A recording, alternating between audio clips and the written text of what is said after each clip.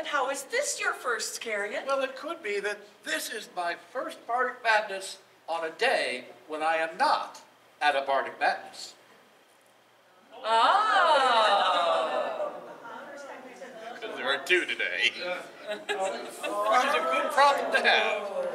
We bards are nothing if not sneaky. We know how to get around rules. Oh, yeah.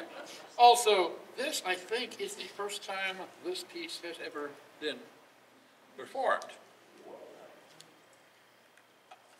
A couple of years ago, a friend of mine named Nighthawk was running a heraldic consultation table for a barony that had a large influx of college kids very recently. They didn't know a whole lot about the SCA yet, but they knew they needed a new name. So all day long, they would come up to him and say, "Hi, I need a name." And that was all they came to work with. Okay, you know, points for play. There was one advanced student, however, who said, "Hi, I want a Scottish name." So he went through the usual list of Scottish names, and he's telling us about this post-revel later that evening. And I said, "Well, those names are fine Scottish names, but you could give them a really powerful Scottish name.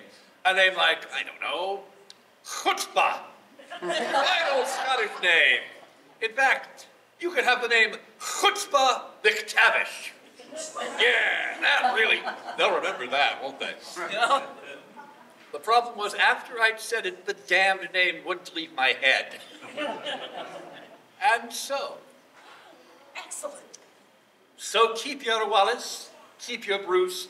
Such names do not enthrall, like Chutzpah McTavish, the greatest Scot of all.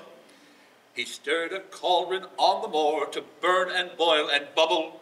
That witch's brew of fenny snake caused quite a lot of trouble. One night in Cawdor's castle, King Duncan came to dine. McTavish in the pantry there did pour the porter's wine. That porter liked his wine. So keep your Wallace, keep your Bruce, such names do not enthrall, like Chutzpah McTavish, the greatest Scot of all. He spirited the stone a scone away to parts unknown, a heavy seat for sitting, and a most uncomfy throne. Though many monarchs used it for a chair when they were crowned, McTavish pinched the real one. It's never since been found. No, the stone has not been found. So keep your Wallace, keep your Bruce, such names do not enthrall, like Chutzpah McTavish, the greatest Scot of all. The bagpipes play a lovely song, say lilting and say sweet, discovered by McTavish and his drunken clumsy feet. He left the pub to journey home while he was half asleep. He stumbled, staggered, tripped and fell, and landed on a sheep, an upset bleating sheep. So keep your Wallace, keep your Bruce, such names do not enthrall, like Chutzpah McTavish, the greatest Scot of all. King Kenneth was the first to rule most realm of all the Scots. His history depends upon which sources you have got. For fact and fiction will entwine to blur the fates of men, and truth and lies get murky when McTavish wields the pen, that drunken tricksy pen.